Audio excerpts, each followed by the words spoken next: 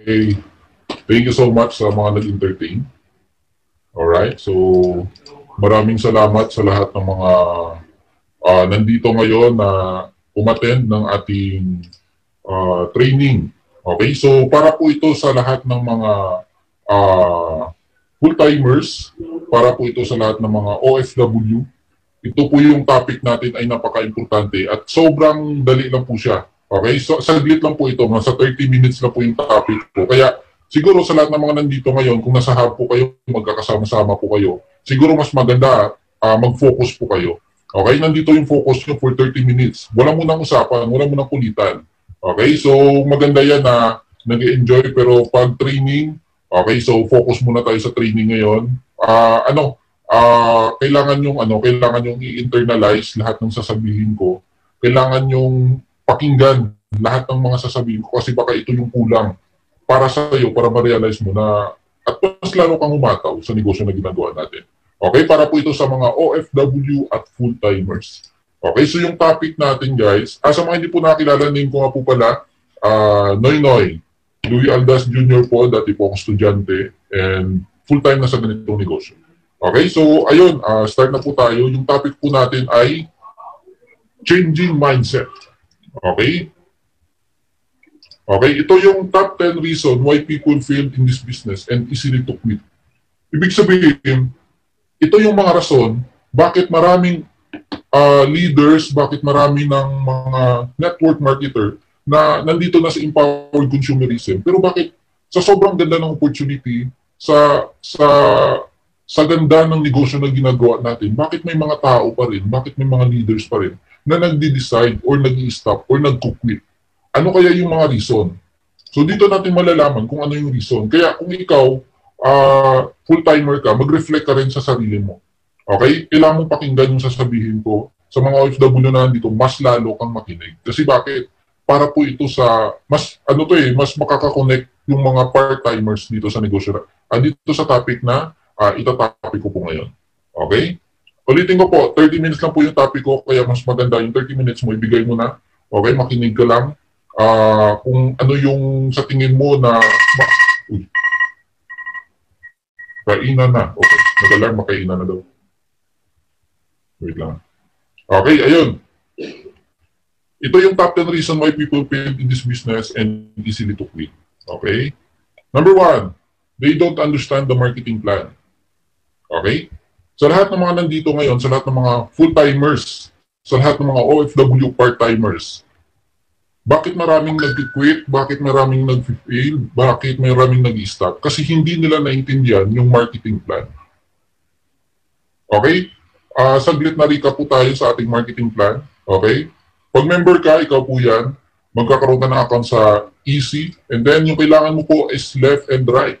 Left sales force and right sales force. Ibig sabihin, magbibuild ka ng dalawang grupo. Okay? Pag naka-invite ka ng isa, example, friend 1 mo na-invite mo, automatic, kikita ka ng 700 pesos. Sa friend 2 mo, na-direct mo ulit, kikita ka ng 700 pesos. And then, meron po tayong pangalawang kitaan, which is yung match sales bonus, na worth 1,800 pesos. Ibig sabihin, okay? Ibig sabihin, kailangan mo mag-build ng grupo left and right. Ibig sabihin, kailangan mong mag-direct ng tao. Kailangan mong, bakit tayo nag-i-invite? Bakit tayo nag-prospecting? Bakit tayo nag-i-inviting? Kasi, yung marketing plan natin, kailangan mong mag-invite ng dalawang tao. Kailangan mong mag-build ng dalawang grupo. Okay? So, pag malaki yung grupo mo, malaki yung kita mo. Pag wala kang grupo, wala kang kita. Pag maliit yung grupo mo, maliit yung kita. Ganun lang siya kasimple. Kaya yung pinaka-importante dito, maintindihan mo yung marketing plan, maintindihan mo 700, maintindihan mo yung 18, maintindihan mo yung pag-build ng grupo na kailangan napaka-importante sa negosyo na ginagawa natin. Okay? Yan po yung number 1. They don't understand the marketing plan. Kaya sa lahat ng mga nandito ngayon, full-timers ka man, OFW ka man, guys, ang dami pong video sa YouTube. Ang dami pong video na, meron po tayong echo, di ba? Meron tayong ginagawang echo, yung kwentong tagumpay. Diba? May mga ganun po tayong mga trainings. Doon po ina-explain yung ating marketing plan. So kaya napaka-importante sa lahat ng mga nandito ngayon, bago ka man, luma ka man, kung hindi mo pa na ma-master yung marketing plan natin or hindi mo pa kayang i-explain, panoorin at panoorin at panoorin mo po siya everyday. Okay? So basic po to sa negosyo mo. Wala pong yumaman dito na hindi po alam yung marketing plan. Wala pong naging successful sa EC na hindi niya alam kung magkano yung kikitain. Diba? So kaya napaka-importante sa lahat naman nandito ngayon. Ano ka, mamaya baka feeling mo, alam mo. Pero pag i-explain mo pala, medyo utal-utal ka pa. Medyo hindi mo pa masyado na-explain. Kaya siguro kailangan mo pa ng training. Training.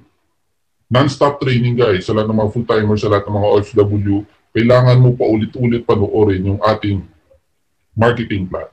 Okay? May natutunan? Okay na po ba mag-comment ng 1? Okay, 1. Okay, dami nag-comment. Okay? Lack of training, knowledge, and information.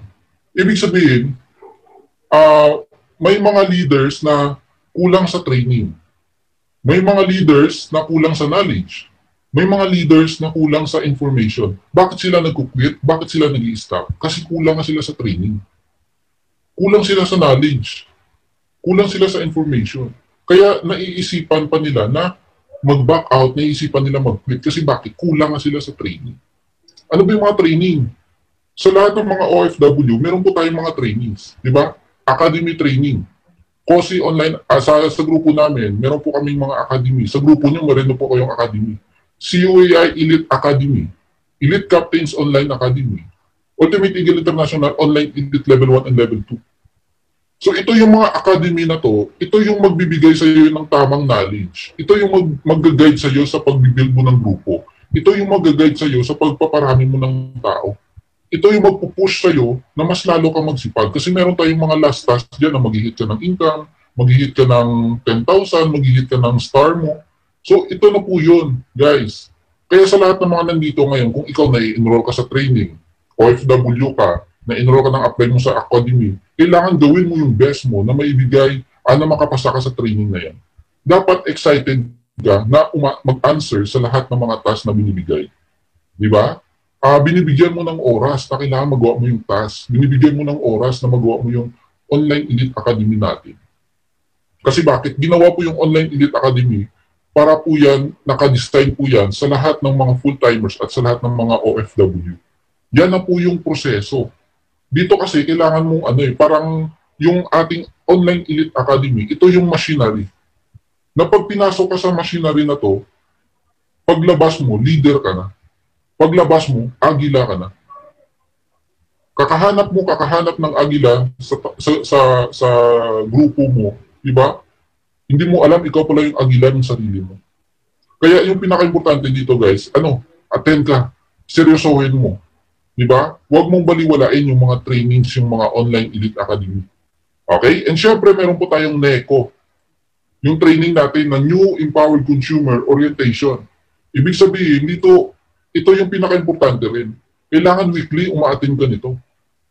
Kailangan weekly nandyan ka. Di ba? Kailangan twice a week sa mga OFW kung kaya. Kung gusto mo na hindi ka kukulangin sa knowledge, hindi ka kukulangin sa training, hindi ka kukulangin sa information, kailangan lahat ng to na nakikita nyo dyan sa slide, kailangan mapapanood mo yan. ASAP training, dyan mo matutunan bakit kailangan networking yung gagawin natin ngayon. Bakit sobrang ganda ng networking. Sa ASAP training, dyan mo madidevelop yung foundation mo. Dyan mas lalong lalalim yung kaalaman mo sa negosyo. Dyan mo malalaman kung paano sumagot sa mga objection. Next, ang OPP. Ito yung echo na sinasabi ko kanina, yung ating marketing plan. Okay? So ito po yung ating marketing plan, yung OPP. And syempre yung product demo. Sa lahat, lalo na sa mga full-timers, no? Isa sa nakakalimutan ng papanoorin is yung mga product. Ang alam lang is yung marketing plan. Pero walang idea, walang alam po sa product natin. Hindi alam kung paano explain yung ating C24/7. Hindi alam kung paano explain yung ibang product. So kailangan po, binibigyan mo rin yung oras, binibigyan mo yung sarili mo ng oras na mapanood mo yung product demo. Kailangan alam mo yung sarili mong product. Hindi pwede palagi ka magtatanong kay upline mo, matagal ka ng full time tapos nagtatanong ka pa kay upline mo, upline ano yung product, ganito, ganyan. Pwede ba siya sa ganito?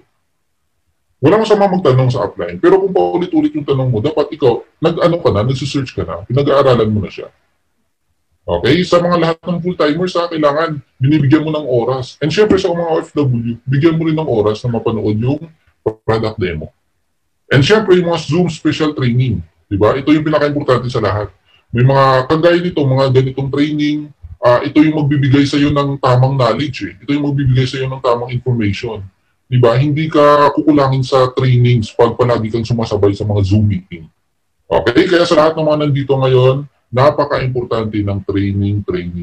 Kasi kung kami, nagtitraining pa rin, kung yung mga higher apply natin, yung mga higher mentors natin, nagtitraining pa rin sila, nag-aaral pa rin sila, how much more tayo.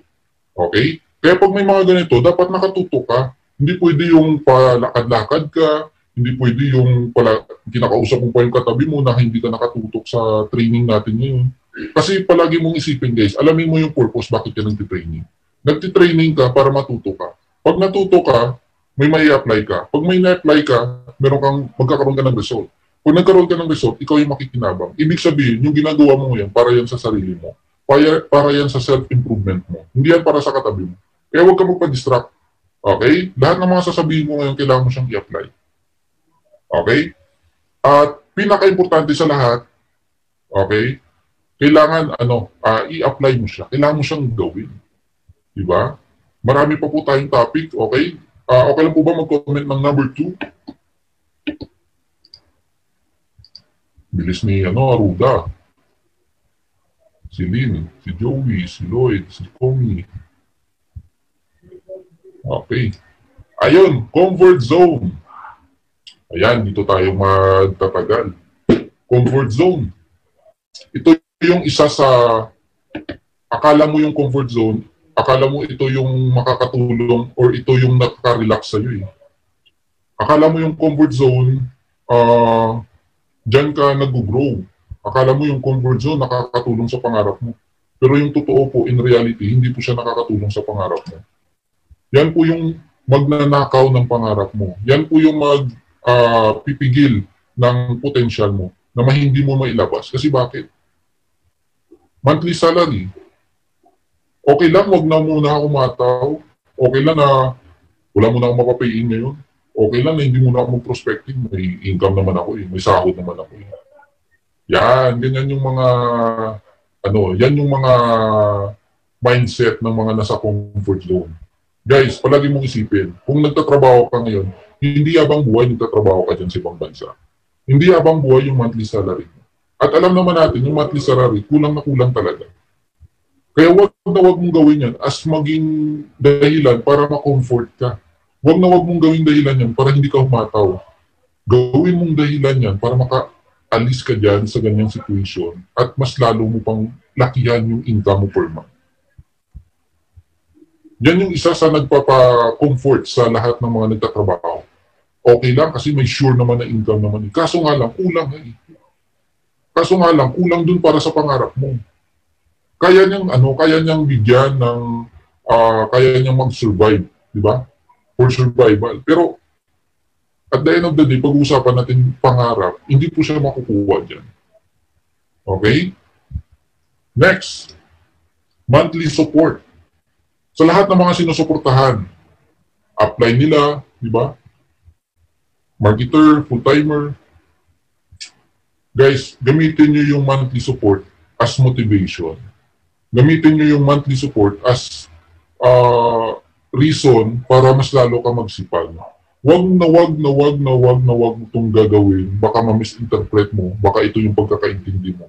Na ginagamit mo yung monthly support para maging kampante ka. Para ma-comfort ka. Palagi mong tandaan, pag ikaw palagi kang nako-comfort, pag ikaw nandiyan ka sa comfort zone mo, huwag ka mag-expect na mag-grow ka. Huwag ka mag-expect na lalabas yung potential mo. Huwag ka mag-expect na lalabas yung totoong galing mo. Kasi bakit? Nako-comfort ka nga eh. Yung mindset mo mali.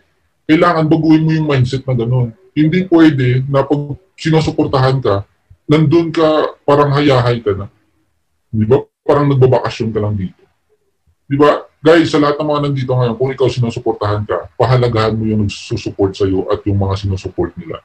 Kailangan gawin mong motivation yan para mas lalo kang humataw kasi yung suporta sa'yo, hindi yan habang buhay. Ulitin ko po, hindi po yan habang buhay, may hangganan po yan. Ibig sabihin, may deadline. Kaya habang wala ka pa sa deadline, habang malayo ka pa sa deadline, dapat tinotodo mo na. Hinahataw mo na ng todo. Kasi bakit? Pag dumating yung deadline mo, ready ka na. May grupo ka na. Kaya mo nang support yung sarili mo. At pag dumating ka sa point na gano'n na ikaw yung nagsusupport sa sarili mo, mas lalong lalabas yung totoong potensyal mo. Mas lalong lalabas yung totoong galing mo. Hindi mo na ilalabas ngayon kasi bakit? Ang mindset mo mali. Nagagamit mo yung monthly support sa iyo kasi maging kampante ka. Di ba? Kaya sa lahat naman nandito ngayon, napakaswerte nyo, sinusuportahan kayo. Gamitin mong swerte na yan para mas lalo ka magsipag. Okay? And next, mga bagay na nakasanayan na hindi related sa negosyo. Ito yung mga ito yung mga bagay or ito yung mga nagagawa mo or ito yung mga nakasanayan mo na diyan ka na komportable. Komportable ka na palagi sa ginagawa mo. Kung wala ka man ngayon dito sa EC nung nandun ka pa sa ibang bansa, wala ka pa, hindi ka pa member dito, nasa probinsya ka pa lang dati, may mga ginagawa ka na nakasanayan mo na kung i-analyze natin, hindi na siya makakatulong sa negosyo mo. Hindi siya related sa negosyo mo. Ibig sabihin, sa lahat ng mga nandito ngayon, kung ikaw may ginagawa ka na nakasanayan mo na hindi related sa negosyo mo, yun yung comfort zone mo. Hindi lang tayo nagbabase sa support. Hindi lang tayo nagbabase doon sa bills. Ang comfort zone, yung mga nagagawa mo rin. Okay? Ang comfort zone, nagagawa mo rin.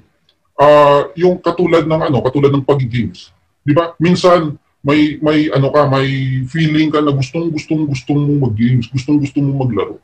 Gustong mong gawin ito ngayon. Kaso nga lang, hindi siya related sa negosyo mo, hindi siya related sa goals mo. Na pag palagi mong pinipili, na doon ka palagi sa comfort zone mo, pag palagi mong pinipili, na doon ka palagi sa nakasanayan mo, guys, mai-spoil mo yung sarili mo. Pag naisipan mo na magustuhan yung ganitong bagay na ginagawa mo na nakasanayan mo, kahit hindi related sa negosyo, gagawin mo siya, masasanay yung sarili mo. Kaya mapapansin mo, parang hirap na hirap ka na gawin yung negosyo kasi mas nauna yung mga bagay na gusto mo lang. Palagi niyong tandaan, magkaiba yung importante sa gusto mo. May mga importante tayong gagawin na salungat doon sa gusto mo. Minsan pag ganitong oras, gusto mo mag-games. Kaso nga lang, since oras ng hatawan, since oras ng mga, oras ng pag-online, kesa gawin mo yung bagay na nakasanayan mo, which is yung comfort zone mo. Guys, palagi mong tandaan, pilitin mo yung sarili mo na gawin yung mga bagay na importante. Kahit wala ka sa mood, kahit medyo galit ka, kahit medyo may problema ka, may pinagdadaanan ka, diyan matitis kung gaano ka kaseryoso sa goals mo, kung gaano ka kaseryoso sa negosyo.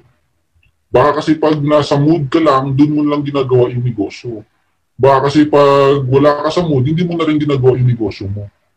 Ano yun, moody? Di ba? Nakadepende sa mood mo yung hataw mo. Paano kung wala ka palaging nasa mood, araw-araw kang wala sa mood, edi araw-araw mo na hindi magawa yung negosyo mo. Di ba? Kaya sa lahat ng mga nandito ngayon guys, labanan mo yung sarili mo.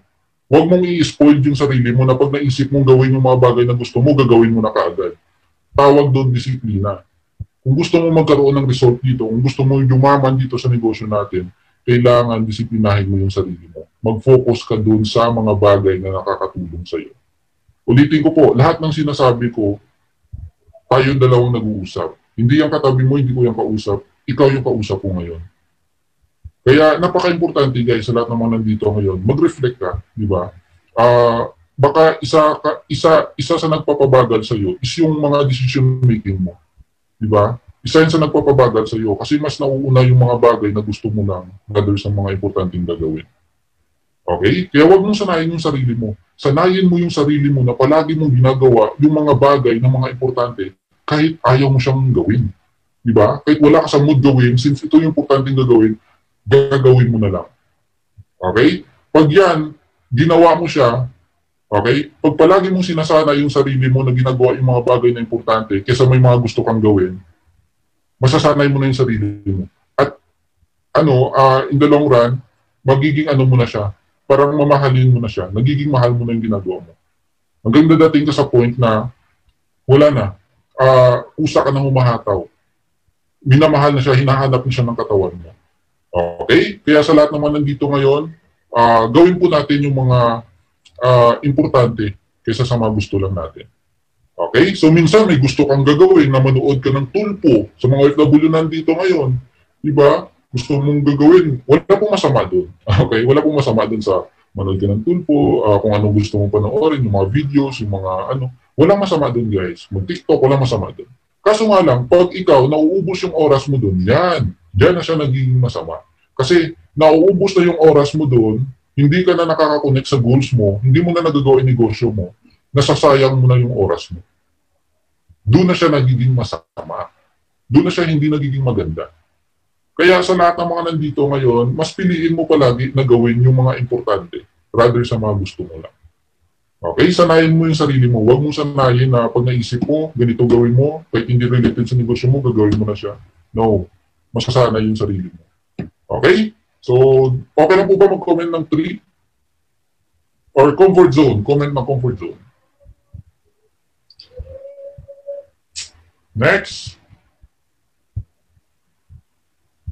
Lack of time in doing the business. Okay? Ito pa yung isa sa reason bakit may mga leaders na nawawala, bakit may mga leaders na nagpuplit. Kasi wala silang time. Hindi nila binibigyan ng oras yung negosyo. Di ba? Hindi nila binibigyan ng oras. Kaya minsan na rin sila, nakakapag-decide na sila na mag-stop na lang kasi wala namang nangyayari. Yung tanong kasi, binibigyan mo ba ng oras yung negosyo? Baka kasi hindi mo rin nabibigyan ng oras, kaya walang nangyayari. Kaya sa lahat naman nandito ngayon sa OFW, bigyan mo ng oras, 1 hour daily routine before and after work. Diba? Kaya, napaka-importante ng routine. Kailangan meron kang guide, meron kang guidance na bago ka matulog, alam mo na yung gagawin mo pagkagising mo. Diba? Bago matapos yung trabaho mo, alam mo na yung gagawin mo sa pag-online. Kaya sa mga OFW na nandito ngayon, guys, bigyan nyo ng oras yung negosyo nyo. Huwag kayong papayag na, alam mo yun, na parang go with the flow ka na. Dapat may paraan ka. Pag gusto mo, may paraan. Diba? Pag gusto, may paraan. Ang dami ko pong OFW leaders na sobrang sisipag na kahit sobrang busy sa trabaho, talagang ginagawa ng paraan. Alam ko marami din sa kwarto na to. Kaya yun yung kailangan mong sundin. Lahat ng mga nagkaroon ng check-in na OFW, lahat ng mga nagkaroon ng grupo na OFW, di ba? Lahat ng umuwi na nag-for good, yun po sila yung may disiplina sa sarili. Kumbaga may routine po sila. Alam nila yung gagawin nila after ng work, alam nila yung gagawin nila before ng work. Okay? Kaya napaka-importante niyan guys. Next. Yan, prospecting, inviting, presentation, follow-up, posting your wall about business. Okay, so lahat naman ng mga full-timers na nandito ngayon, 10 to 12 hours daily routine for full-timers. Baka kasi mas marami pa yung oras mo, mas marami pa yung pahinga mo kaysa sa hataw mo. Baka mas marami pa yung tulog mo sa hataw mo. Kaya kung mapapansin mo, wala ka pa rin nabibuild na grupo. Yung mindset na ganun guys, kailangan mong ma-inject sa sarili mo. Diba? Palagi mong isipin, negosyo mo yung ginagawa mo. Hindi to negosyo ng apply mo, hindi negosyo ng katabi mo. Kailangan yung mindset mo, negosyante. Mindset mo, businessman ka ngayon. Diba? Ikaw yung may hawak ng oras mo. Ikaw yung may control niyan. Magsasabi lang si apply mo ng mga gagawin mo, magsasabi lang siya ng mga guidance na makakatulong sa'yo sa gagawin mo. Pero at the end of the day, ikaw pa rin yung magde-decide kung gagawin mo siya o hindi. Diba? Kaya napaka-importante sa lahat ng mga full-timers na nandito ngayon. 10 to 12 hours daily routine hataw. Meron ka pang 12 hours na gawin mo yung iba, tulog, kung ano pa yung gagawin mo. Pero gawin mo daily routine. 12 hours straight hataw. Diba? Hindi pwede na pagtapos ka na sa prospecting mo, wala ka ng ibang gagawin. Hanap ka ng gagawin mo. Marami ka pang pwedeng gawin. Diba? Kaya napaka-importante na yung mindset na After mo mag-prospecting, after mo mag-inviting, wala ka nang gagawin. Excited ka na makipag-game sa katabi mo kasi maglalaban din yung dalawa. Diba? Excited ka nang matulog kahit hindi ka pa naman inaantok. Guys, sa lahat ng mga nandito ngayon, kailangan mong maging maging matured ka sa negosyo. Diba? Kailangan nagtitake charge ka sa sarili mo. Nagtitake charge ka sa sa negosyo mo. Hindi pwede na yung galaw mo nakabase sa katabi mo. Diba? Hindi pwedeng ganun. Pag yung katabi mo natutulog, ikaw matutulog ka na rin kahit hindi ka pa inaantok. Diba? Nakadepende sa katabi mo. Diba? Baka mas marami pa yung ulitan nyo pag oras ng katawan, ha? Dapat nandun yung focus, guys. Pag oras ng katawan, hataw talaga. Focus. Pag may pinapresentahan ka, ang goal mo is ma-close yung deal. Ang goal mo ma-reserve. Ang goal mo mapa-join. Diba? Minsan kasi habang nagpe-present ka, yung katabi mo, nagkukulitan, sumali ka na sa kulitan, hindi mo na nakausap yung kausap mo, nakakalimutan mo na. O, kaya tumatagal lalo. Okay? May oras dyan sa mga ganyan. Okay? Kaya napaka-importante guys, sa lahat ng mga nandito ngayon, hataw for 12 hours. Sa mga full-timers. Bata ka pa naman, kaya mo pang umataw. Naku, wag mo nang hintayin na tumanda ka bago ka magseryoso sa buhay. Diba? Dapat habang bata ka, siniseryoso mo ng negosyo. Habang bata ka, may goal ka na gusto makamit mo sa buhay mo. Habang bata ka, iniisip mo yung edad ng parents mo, hindi yung edad mo. Kasi bakit? Pag palagi mong isipin yung edad mo, pwede ka lang magsasabi na huwag mo na akong mataw, bata pa naman ako. Yung tanong kasi doon, yung parents mo ba, pabata o patanda?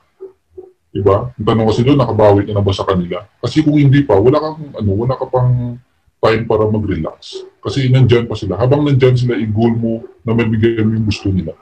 Okay? Namatay yung ilaw ko. Alright. Okay na po ba mag-comment ng number 4?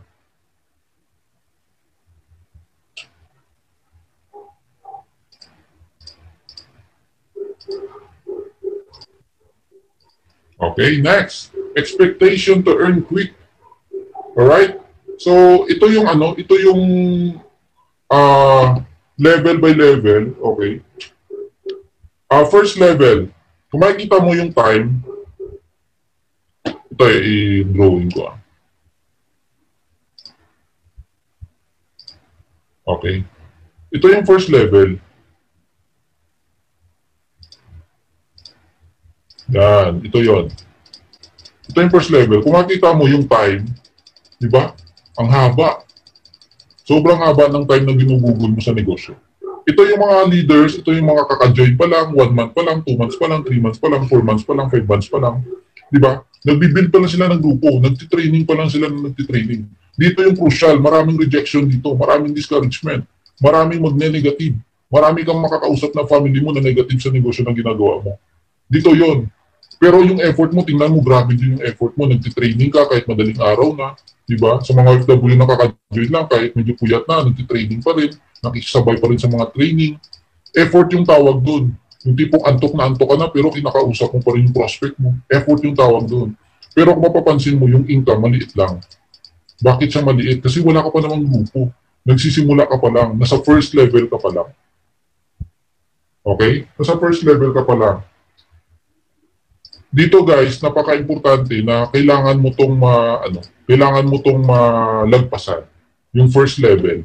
Kasi pag pumasok ka na sa second level, okay, medyo lumiit yung time na pag-network, medyo lumiit yung effort sa pag-network kasi madahan-dahan ka na nakakabuild ng grupo mo dito sa level 2.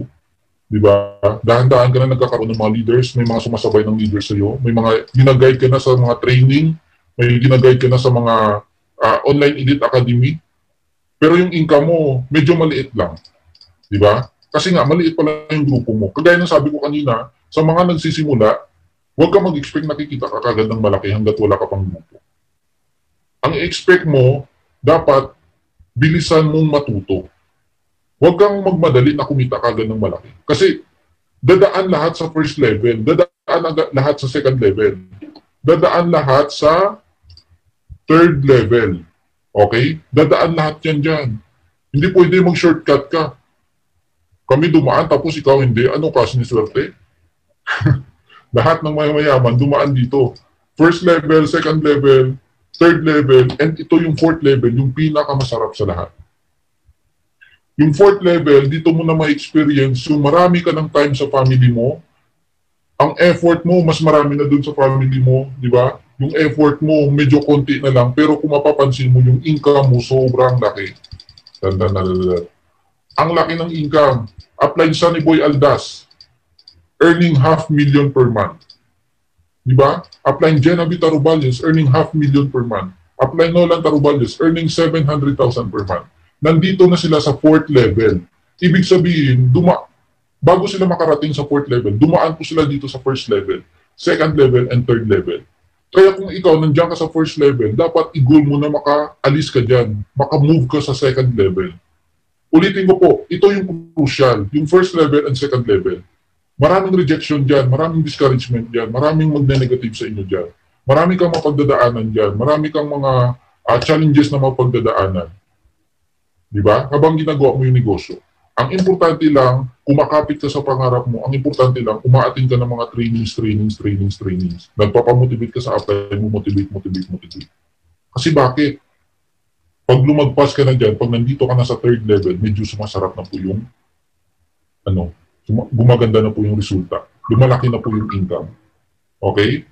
Kaya sa lahat ng mga nandito ngayon, i-goal mo na makapasa ka dyan sa first level, second level, and third level. Huwag ka muna magmadali na kumita. Huwag ka muna magmadali sa resulta. Okay? Naintindihan po ba to? Okay lang po ba? Mag-comment po ng 5. Okay, si Lynn. Dalawang Lynn nagkasunod. Lynn Quartiros and Lynn, si partner Lynn. Okay, Orsunal. Okay, erase ko lang. Next. Lack of prospect to invite. Up. Wala na kasi akong ma-invite eh. Up, sobrang dami na kasi members. Up, ang dami lang ng market. Yan yung mga mindset ng mga poor mindset. Yan yung mga mindset ng mga poverty mindset. Hindi abundance yung mindset nila. Di ba? Hindi abundance yung mindset. Baka meron dyan na may laptop or sa naka-co-host. Na lang, sundan nyo na lang yung nag-drawing. Bali, i-erase nyo na lang. Okay, para hindi na ako mag-erase dito. Dire-diretso na ako. Okay? War market. Ito yung mga case system. Di ba? Ito yung mga kakilala, mga kamag-anak mo, katong-its mo, di ba? Sabihin mo sa akin, wala nang ma-invite up. Lahat ba ng kaibigan mo, lahat ba ng kamag-anak mo, lahat ba ng mga kakilala mo, na-invite mo na? Di ba hindi pa na? Baguhin mo yung mindset na gano'n. Baguhin mo yun kasi bakit? Yan yung magpipigil sa'yo na mas lalong ilabas yung totoong galing mo. Di ba? Kasi pag inuunahan mo na wala kang ma-invite, good news, wala ka talagang ma-invite. Pag inuunahan mo ng negative yung mindset mo, inuunahan mo ng negative yung utak mo, automatic yan, negative yung magiging resulta mo. Kung ano yung laman ng utak natin, yan yung nagmamanifest. Kung ano yung resulta mo ngayon, yan yung inisip mo. Yan yung laman ng mindset mo. Kaya dapat, kung gusto mo magkaroon ng abundance life, kung gusto mo magkaroon ng abundance na grupo, kailangan maging abundance muna yung mindset mo. Huwag mong isipin na wala ka nang ma-invite. Ang dami pa pong tao. Imagine mo, cold market. Nasa 7.8 billion katao. Na-record po ito noong 2020, October. Ilan pa lang member ng EC? Di ba? Ulag. Wait lang, stop ko lang. Lack of prospect. Okay, gaya ng sabi ko kanina, ilan pa lang po yung members ng EC? Di ba? Ilang milyon pa lang. Imagine mo, billion yung tao sa mundo. Palagi mong tandaan, hindi lang po mga nasa probinsya yung pwede mong ma-invite. Hindi lang po lahat ng kakilala mo yung pwede mong ma-invite. Kahit hindi mo kakilala, pwede mo pong ma-invite sa EC. Diba? Sobrang daming Pinoy. Sobrang daming tao sa mundo. Yung mindset mo na wala ka nang ma-invite, dapat po medyo baguhin mo na yan. Kasi hindi po yan makakatulong sa'yo. Hindi ka po makakabuild ng grupo pag yan yung mindset mo. Na-imagine mo ba yung mga earners ngayon, yung mga mentors ngayon, nagsisimula sila, yung mindset nila, baka wala akong ma-invite. Sa tingin mo, mararating nila yung mga narating nila ngayon kung yung mindset nila, wala na silang ma-invite. Hindi po ganun. Lahat ng mga yumaman, lahat ng mga naging successful, guys, yung mindset po, abundance. Kaya kailangan mo baguhin yung mindset mo na ganun, na wala ka nang ma-invite kasi ganito, kasi ganyan, kasi marami. Ano yan eh, excuses yan eh.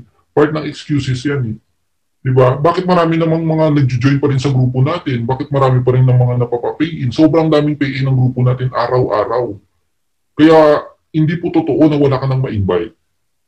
Hindi mo lang talaga hinahanap yung mga totoong tao. Hindi mo lang talaga hinahanap yung mga tamang tao para sa'yo.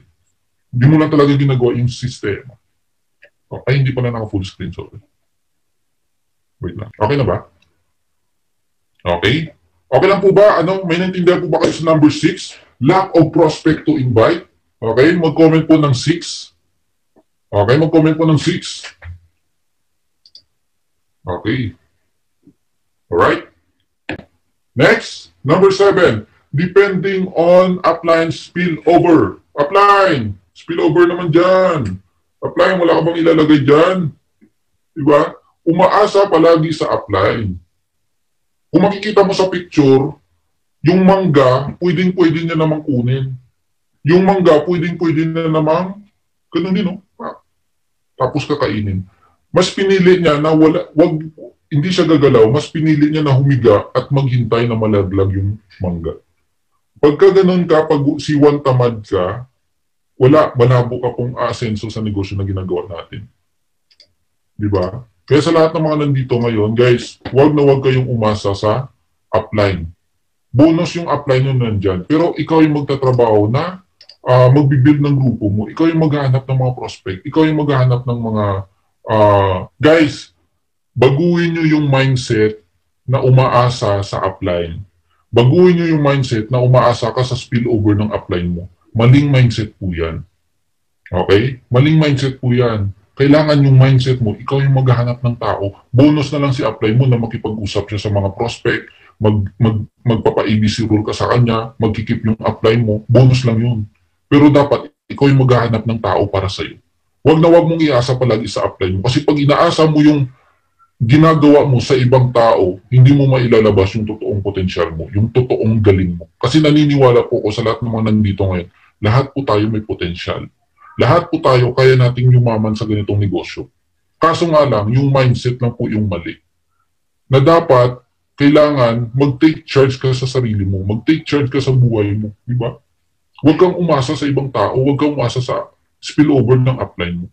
Diba? Kaya sa lahat ng mga nandito ngayon, guys, baguhin nyo yung mindset na gano'n. Okay? Baguhin nyo yung mindset na gano'n. Kailangan mo maghanap ng tao para mag-join sa'yo.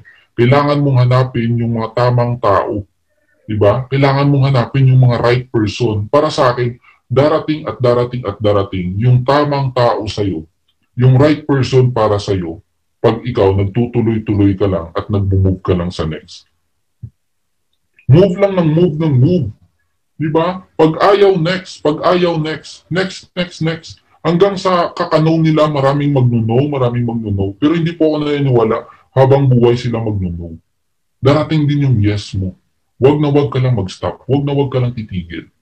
Okay? Ang importante lang, ginagawa mo yung best mo everyday. Ginagawa mo yung best mo mag-prospecting, ginagawa mo yung best mo mag-inviting, ginagawa mo yung best mo na magawa yung sistema, ginagawa mo yung best mo na magawa in 5 fingers of networking, ginagawa mo yung best mo na mag-refer ka sa upline mo, di ba may mapresentahan ka sa upline mo.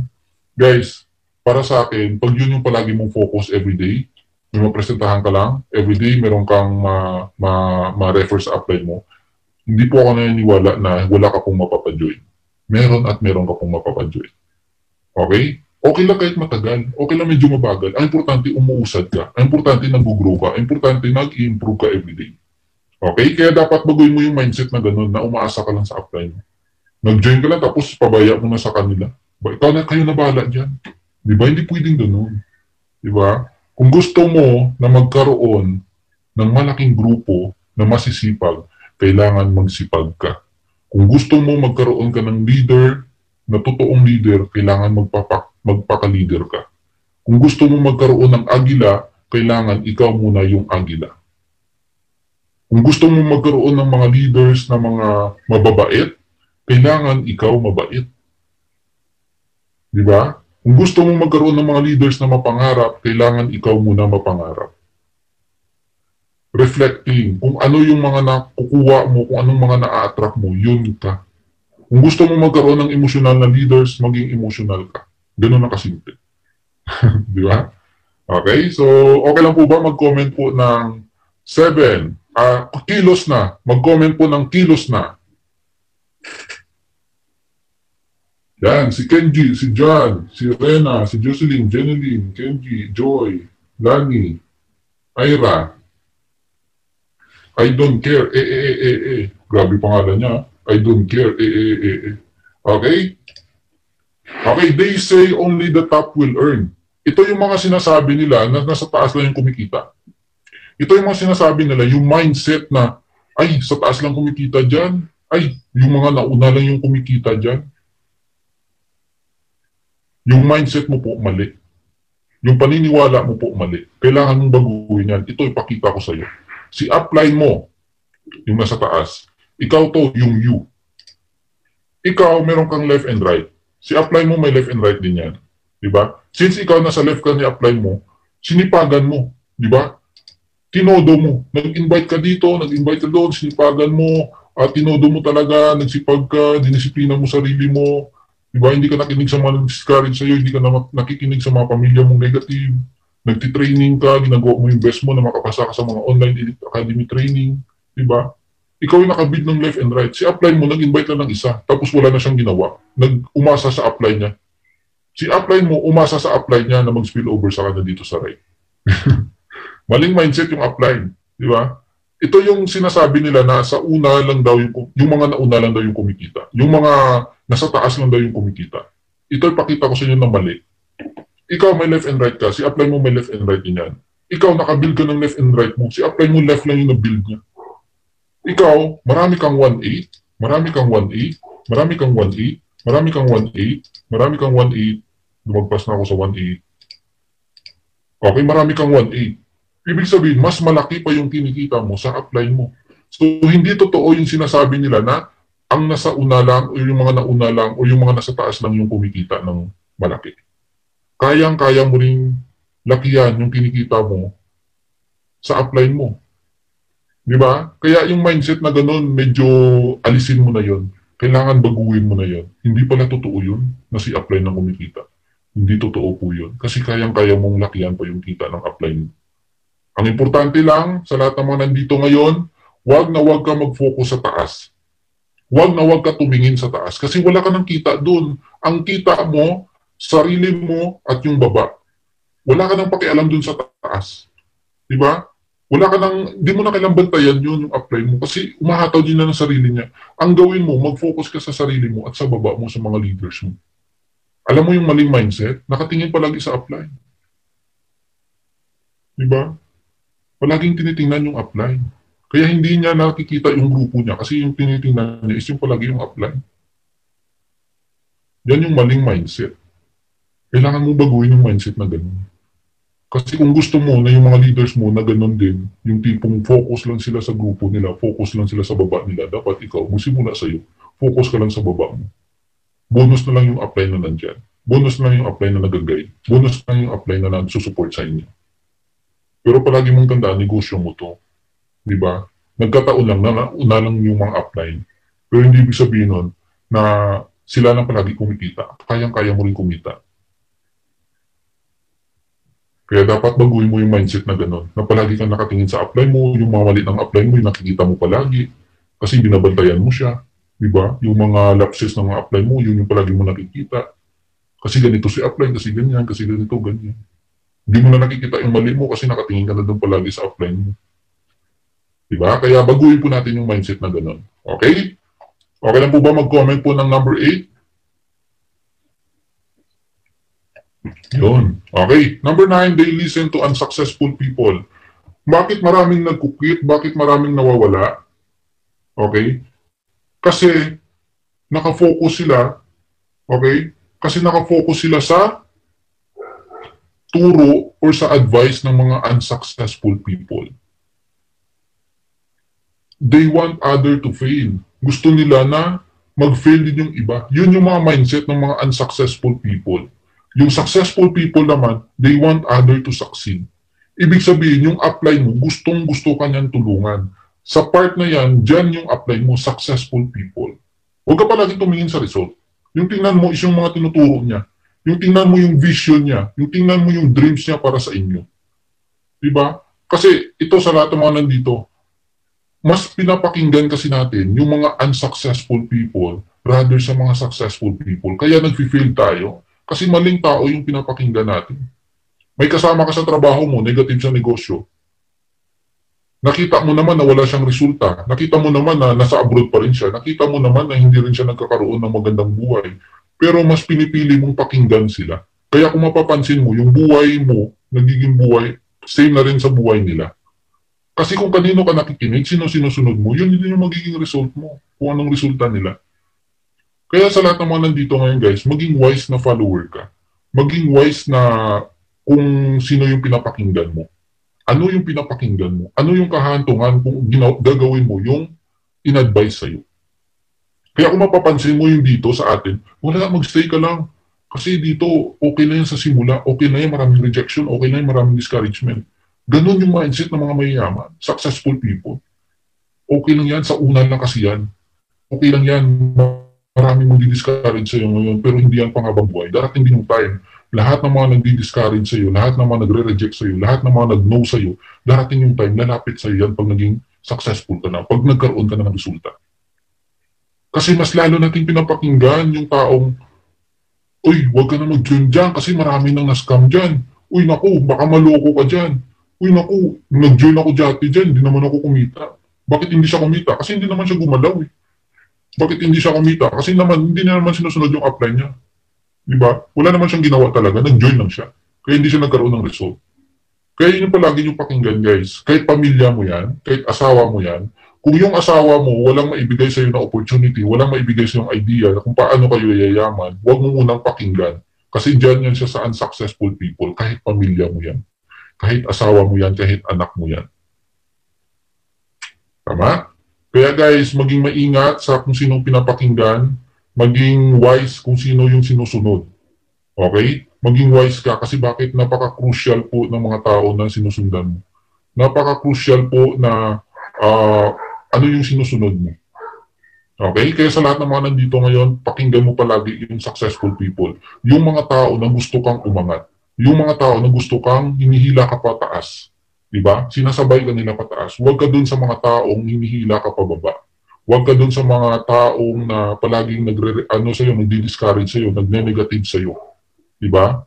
Kaya dun ka sa taong ini-encourage ka na magsipag, ini-encourage ka na disiplinahin sarili mo. Dun ka makinig. Kasi, guys, lalo na sa mga nasa loob ng hub, huwag kayong palaging makinig sa mga taong emosyonal, di ba? Palaging nag-iimo, palaging nagmumukmuk, hindi umahataw, maraming tulog kaysa sa hataw, di ba? Puro ano yung ginagawa, hindi naman related sa negosyo. Yan, huwag niyong pakinggan yan. Di ba? Madadamay ka lang dyan. Maging wise ka kung sino yung palagi mong pinakausap, maging wise ka kung kanino ka nangingi ng advice, maging wise ka kung sino yung palagi mong sinusundan, sino yung palagi mong tinitingnan, sino yung palagi mong inoobserbahan. Okay, doon ka lang sa tao na masipag, doon ka sa taong disiplinado, doon ka sa taong seryoso sa negosyo na ginagawa natin. Doon ka dumikit, doon ka sumama, doon ka sumabay. Diba? Tingnan mo yung kaibigan mo kung humahataw ba yan o hindi. Pag hindi humahataw yan, sabihin mo, bro, hataw na tayo para at least magsama pa rin tayo. Kasi kung hindi ka humataw, baka sasama ako sa iba. Di ba? Kasi ang laki ng effect sa iyo ng mga nakakasama mo. Ang laking effect sa mindset mo yan. Di ba? Hindi mo na mamalayan, nagiging mindset mo na rin yung mindset nila. Nagiging galaw mo na rin yung galaw nila. Kaya kung mapapansin mo, dati bakit marami kang PIN? Bakit dati marami kang reserve? Ngayon wala ka ng reserve kasi mali yung tao na sasamahan mo. Hindi naman talaga humahataw yung kasama mo, nakikisabay lang yan. Humahataw lang pag dyan si upline, pero pag wala, hindi naman humahataw. Diba? Seryoso lang pag nandyan si upline, pero pag wala, hindi naman seryoso. Kaya napaka-importante guys na dapat maging maingat. Diba? Dapat maging maingat ka sa mga sinusundan at pinapakinggan mo. Okay? Nandito kami mga upline na palagi kang pinupush, palagi kang ginaguide, palagi kang nire-remind sa mga dapat mong gawin para mailabas mo yung potential mo, para mailabas mo yung galing mo. Diba? Doon ka makinig. Kasi yung goal namin is mag-grow ka, mag-improve ka. Diba? Mahit mo rin yung mga goals mo. Kaya napakaswerte mo kung meron kang apply na ganun, na palaging nag-guide sa'yo, na palaging nagsusupport sa'yo, na palagi kang kinokorek. Diba? Yung kinokorek ka kasi gusto ka niya mag-improve. Huwag mong ma-misinterpret na kinokorek ka ng apply mo kasi pinapagalitan ka. Diba? Huwag ganun. Gusto ng apply mo mag-improve ka. Gusto ng apply mo na mag-grow ka. Kaya kanya pinagsasabihan. Kasi kung nakikita naman ng apply mo na tama naman ginagawa mo, wala naman siyang sasabihin sa'yo. Sasabihin niya sa'yo, di, tuloy mo lang yan. Go lang. Sipagan mo lang. Ganun lang. Pero kung may nakitang mali, kaya kinakausap ka. Kaya pinaparealize sa'yo. Okay? Kaya iwasan yung isip bata na magbumukmuk ka, mag-i-emote ka kasi pinagsabihan ka na, hindi na tayo bata, mga parikoy. Okay? They say it's better to save than to invest in this business. So 2010 versus 2020. Ito yung mga sinasabi nila na mas okay mag-save kaysa sa mag-invest sa negosyo. Savings mo, 1,000. 2010, savings mo 1,000. 2020. Pautang. Nagpautang ka ng 2010. Diba? Tumubo ka ng 500 after 10 years. Mas lamang to yung pautang kaysa sa savings. 600 cigarette, 2010. 300 cigarette na lang yung 2020. Ibig sabihin, tumataas yung bilihin pero yung savings mo hindi tumataas. Yung value ng mga bilihin tumataas pero yung value ng pera mo stagnant. Dati, 2010, 600 cigarettes pa yung mabibili mo sa 1,000 pero noong 2020, 300 cigarettes na lang. Kung nag-save ka ng 1,000 tapos kinuha mo ng 2020, dapat binili mo na lang ng 600 cigarettes noong 2010 pa lang. Di ba? Kaya maling mindset yun na mas save ka tapos, di ba?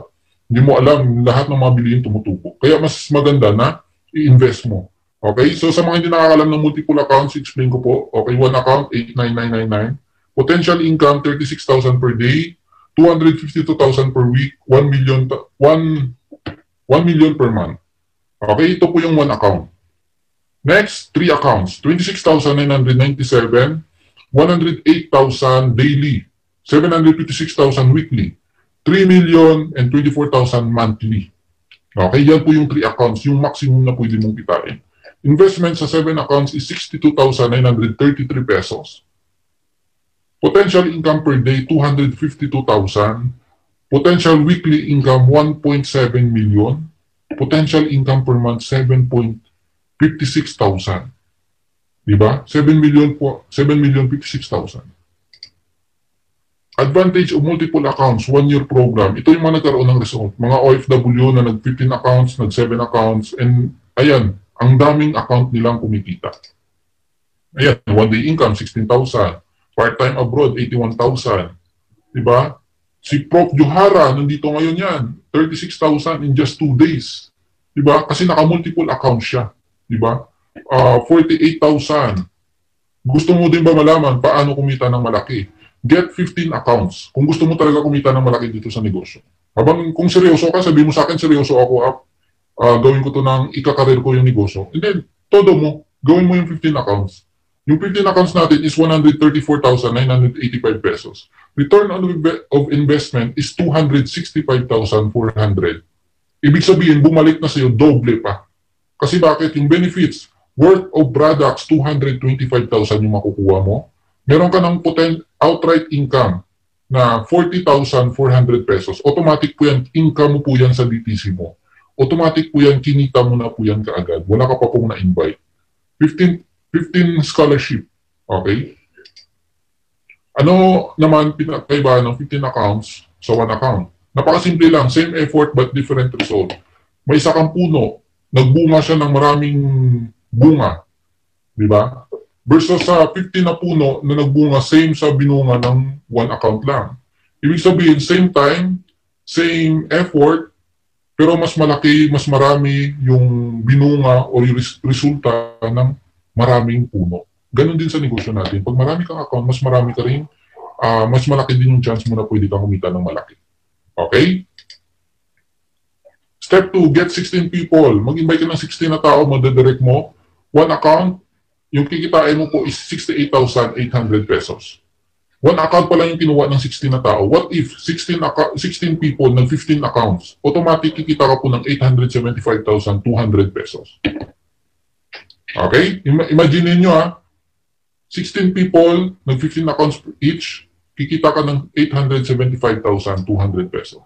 Total income in just short time, 68,875 out return of investment 40,000, total of 984,400 pesos. Yun po yung power ng multiple accounts. Yun po yung power ng 15 accounts. Paano pag ang 16 na na-invite mo, nag-invite din ng tag-iisa? Kikita ka po ng 1,728,000. 1,728,000. Okay? Sila na po yung nag-invite dun. Wala ka na pong in-invite. Sila na po yung nag-invite. Okay? Hire people to work for you. Okay? So ito po yung mga incentives, yung mga nagkaroon ng result sa negosyo natin. Millionaires Club, mga dating OFW, dating tambay, mga dating mga walang pinag-aralan, mga dating janitor, mga background is mga hindi professional pero nagkakaroon ng result. Meron din mga professional na nagkakaroon ng result. Okay? So, I'm done. Thank you so much po sa lahat. Okay? Siguro, last message ko po bago tayo mag-iwalay, ito lang, 3 tips. Ito, pwede nyo ilista. Ito na yung last message ko sa lahat, okay? Ang importante lang ngayon, ma-apply mo na yung mga natutunan mo. Number 1, learning is good. Ibig sabihin, okay yun na natututo ka. Good yun. Pwede nyo ilista, learning is good. Nagtitraining ka, di ba? Habang nagtitraining, di ba, natututo ka. Marami kang natutunan sa speaker. Number 2, reflecting is nice. Ibig sabihin, habang natututo ka, nagre-reflect ka sa sarili mo. Habang natututo ka, nakikita mo yung sarili mo, uy, parang ako yun Di ba? Marami bang ganun? In short, natatamaan ka. Marami bang ganun dito? Okay lang po ba mag-comment ng marami? Kung marami po dito. Maraming salamat po yung comment ng isa. Mag-comment ng marami. Ay, marami, okay. Marami ditong ganun Yung every training, may mga natatamaan sa speaker. Every training, natatamaan yung sarili niya. Ibig sabihin, nagre-reflect ka. Ulitin ko, number 1, learning is good. Number 2, reflecting is nice. Okay? Mas nice na nagre-reflect ka. Hindi ka lang natututo kundi nagre-reflect ka sa sarili mo. Pero yung number 3, application is the best. Ibig sabihin, mas the best na i-apply mo lahat ng natutunan mo, lahat ng na-reflect mo sa sarili mo, kung natamaan ka man, dapat huwag kang papayag na hanggang sa natamaan ka lang. Kasi marami ditong mga leaders palaging natatamaan sa training pero hindi naman nagbabago. Kasi bakit? Hanggang doon lang sila Hanggang doon lang, natatamaan lang sila. Pero at the end of the training, bumabalik pa rin sila sa dati nilang gawin. Bumabalik pa rin sila sa dati nilang ginagawa. Kahit natamaan sila, since hindi nila in-apply, kaya walang changes, walang pagbabago. Palaging sinasabi sa training na pag emotional ka, baguhin mo na yan. Palagi ka nang natatamaan pag topic emotional. Emote, drama. Pero at the end of the training, ganun ka pa rin, drama ka pa rin ng drama. Pa rin, mabilis ka pa rin magtampo sa upline mo. Di ba? Pinagsabihan ka lang, feeling mo parang buhat mo na yung buong mundo. Problema na, ang laki na ng problema mo. Guys, number 1, learning is good. Number 2, reflecting is nice. Number 3, application is the best. Kung meron kang natutunan ngayon, i-apply mo siya. Kung natamaan ka, gawin mo siya sa sarili mo. Magbago ka na, 2021 na. Ang ini-enjoy ko sa grupo ko, sa Cozy Family na dito ngayon, 1 year straight na hataw. Todo hataw, consistent na hataw. Bigay mo 1 year. Gawin mo to, yung 2021, ito yung pinaka-the best sa buong buhay mo. Gawin mo yung 2021, ito yung pinaka-the best year sa buong buhay mo. Huwag kang papayag na yung result mo 2020, ganun pa rin magiging resulta mo this 2021. Bakit? Paulit-ulit na lang kasi ganyan. Di ba? Kaya sa lahat ng mga nandito ngayon guys, baguhin mo na habang maaga pa lahat ng mga baguhin mo sa attitude mo. Baguhin mo na yung mga ginagawa mo na hindi related sa negosyo mo. Baguhin mo na yung sarili mo. Baguhin mo na, alisin mo na yung mga nagpapabagal sa iyo. At focus lang tayo ngayon sa gagawin natin for 1 year. Hataw, todo, straight. Kaya sa lahat ng mga nandito ngayon, sumabay na kayo sa grupo natin, sumabay kayo sa CUI, kasi alam ko, ang 2021 sa gusto natin o sa hindi, lilipas at lilipas to. Anong day pa lang ngayon? January 9. January 9 pa lang. Ibig sabihin, marami pa pong oras, marami pa pong araw. Diba? Lilipas at lilipas yung 2021. Darating yung 2022. Huwag kang papayag na yung 2022 mo, wala ka pa rin resulta. Huwag kang papayag sa 2022 mo, ganun pa rin yung nangyari sa'yo this 2021. Ngayon pa lang, habang maaga pa, humataw ka na, itodo mo 1 year straight, consistent, hindi patay-sindi. Hindi yung hataw ka ngayon, bukas wala na, hataw ka ngayon, bukas wala na. Nakadepende sa mood mo yung hataw mo. Hindi pwedeng ganun. Kahit wala ka sa mood, kahit may problema ka, kahit bad trip ka, di ba? Kahit may pinagdadaanan ka, umataw ka, magtrabaho ka. For 1 year, iba yung mangyayari sa'yo. So thank you so much. I hope marami kayong natutunan. God bless po sa lahat. More power and bye-bye.